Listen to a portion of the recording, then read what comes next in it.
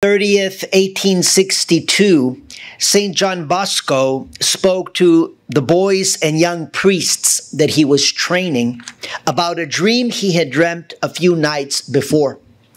Some of you may be familiar with this dream. It's well known.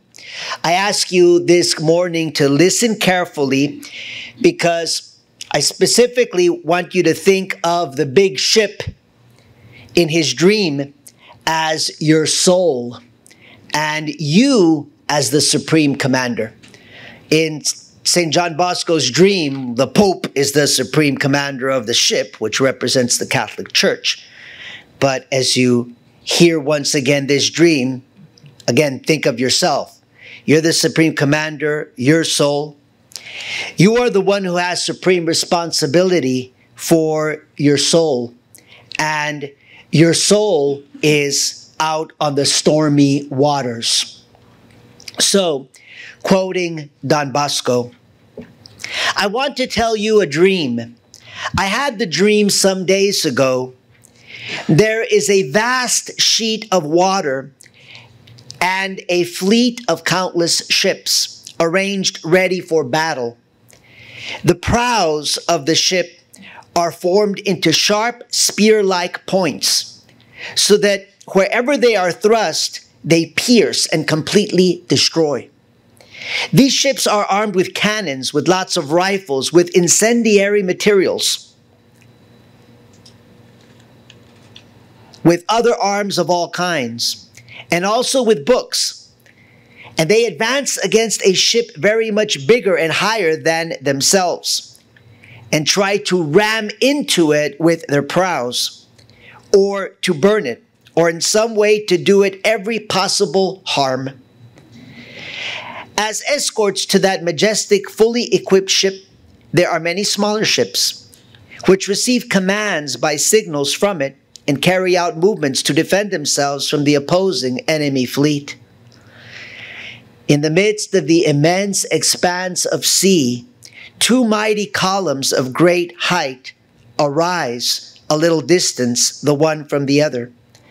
On the top of one, there is the statue of the Immaculate Virgin, from whose feet hangs a large placard with this inscription: Auxilium Christianorum, help of Christians. On the other, which is much higher and bigger, stands a host of great size, proportionate to the column. And beneath is another placard with the words, Salus Credentium, salvation of the faithful. The supreme commander on the big ship is the sovereign pontiff, the Pope. He, on seeing the fury of the enemies and the evils among which his faithful find themselves, decided to call around himself the captains of the smaller ships to hold a meeting and decide on what is to be done. All the captains come aboard and gather around the Pope. They hold a meeting. But meanwhile, the wind and the waves gather into a great storm, so they are sent back to control their own ships. There comes a short lull, a period of calm. For a second time, the Pope gathers the captains together around him while the flagship sails on its course. But the frightful storm returns. The Pope stands at the helm, and all his energies are directed to steering the ship towards those two columns, from the top of which and from every side of which are hanging numerous anchors and big hooks fastened to chains. All the enemy ships move to attack it, and they try in every way to stop it and to sink it, some with writings or books or inflammable materials, of which they are full, others with guns, with rifles, and with rams. The battle rages ever more relentlessly. The enemy prows thrust violently, but their efforts and the impact of the prows prove useless. They make attempts in vain and waste all their labor and ammunition. The big ship sails safely and smoothly on its way. Sometimes it happens that, struck by formidable blows from the prows or cannonball of enemy ships, the flagship of the church gets large, deep holes in its sides. But no sooner is the harm done than a gentle breeze blows from the two columns, and the cracks close up, and the holes are repaired immediately. Meanwhile, the guns of the attackers are blown up, the rifles and other arms and prows are broken. Many ships are shattered and sink into the sea. Then the raging enemies strive to fight hand to hand, with fists, with blows, with blasphemy, and with curses. All at once the Pope falls gravely wounded. Immediately those who are with him run to help him, and they lift him up. A second time the Pope is struck. He falls again and dies.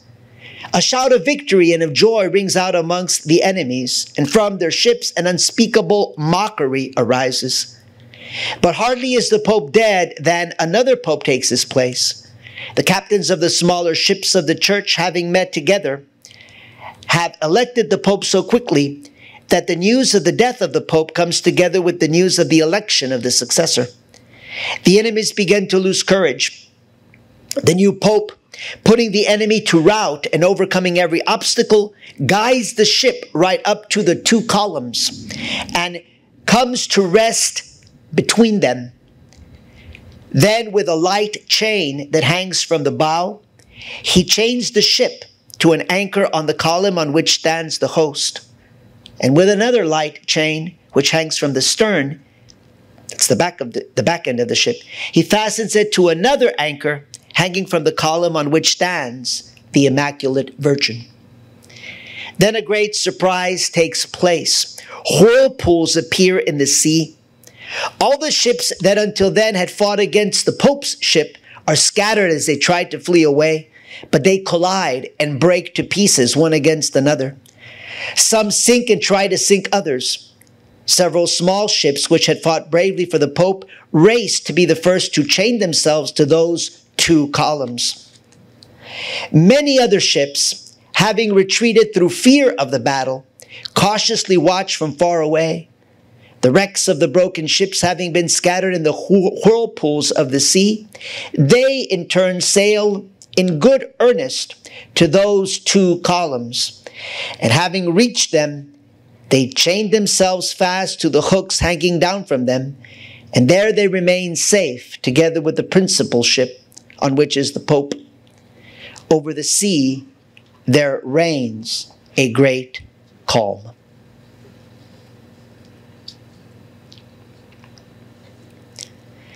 Don Bosco described this dream many times to his students, and in a letter dated February the 13th, 1863, he wrote to Pope Pius IX about the dream.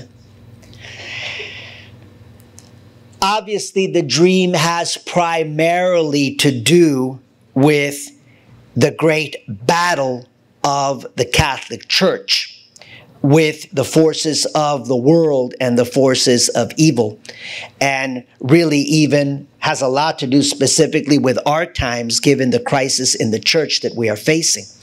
Most definitely, the seas are very stormy, and there are many, many enemy ships arrayed against the Catholic Church in our own times.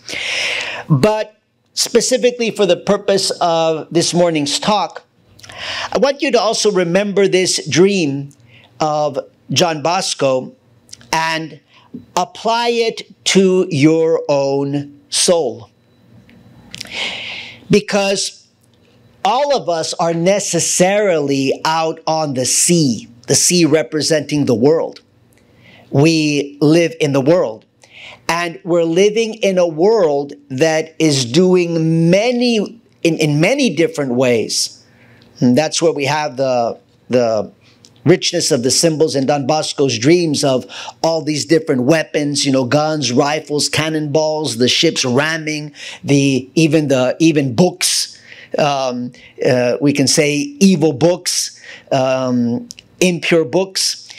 So many ways that the storms of the sea and the storms of the world are attacking our souls. And it's so important that we take this seriously and that we believe the battle that is raging for our individual souls.